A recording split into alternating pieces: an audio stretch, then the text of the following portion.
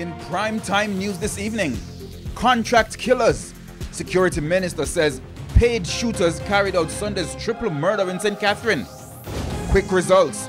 New antigen tests promising speed and efficiency in COVID diagnosis and management. And transformation. Agriculture sector to be modernized in new fiscal year.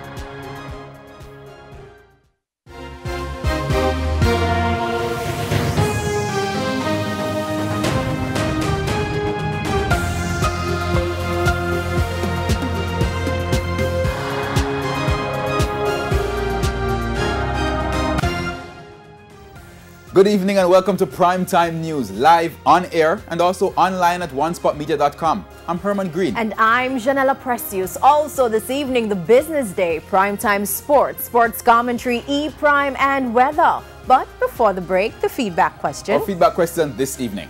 What are your thoughts on more schools reopening for face-to-face classes in January? You can share comments online, facebook.com/Television Jamaica and tweet us at Television Jam. Please stay with us. Primetime News returns right after this break.